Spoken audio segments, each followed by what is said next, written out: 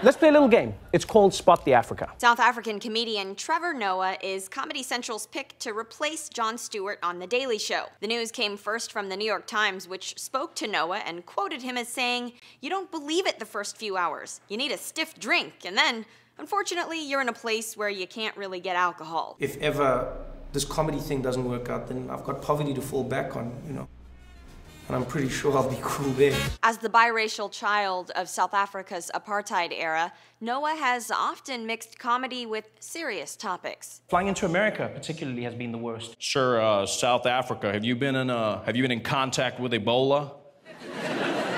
Like, my answer would be yes. Next stop, Disney World. What is this fluid?